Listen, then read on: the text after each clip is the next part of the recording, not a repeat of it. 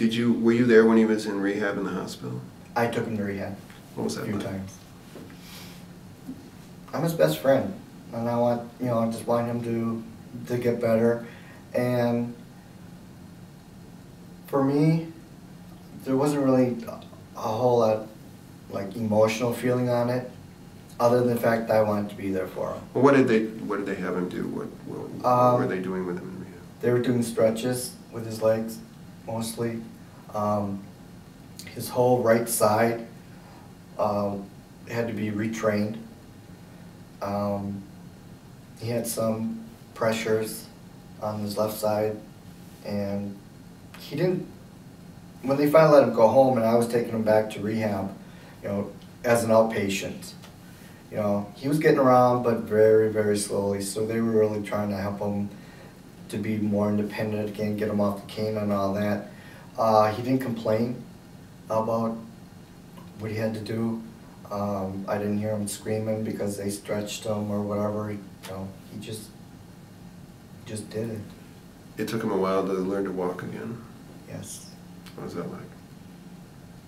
When he first walked, I actually, second time that he walked, I got him on video. And he had a nurse on each side. He walked from what you might call the waiting room by the nurse's desk in the front, and he would be like maybe 3-4 doors down. So he would walk from where he sat there all the way, and they would help hold him up, but he walked with his own legs, and he was smiling, some of it because he was getting around, some of it he was getting tired, and he'd say, come on, just a little more, But it was good to see him at least starting to get around. And how long was that? A month after his accident? Longer? Well, they didn't let him go home until he could walk. So it was within that 7-8 week period. And I would probably say about the last 2 weeks maybe before he went home that he really actually was able to start moving around. His memory started to improve then too?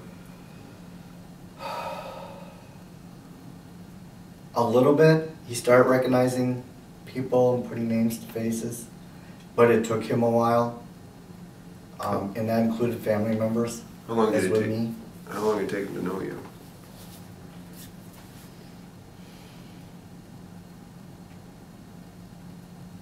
Maybe a week.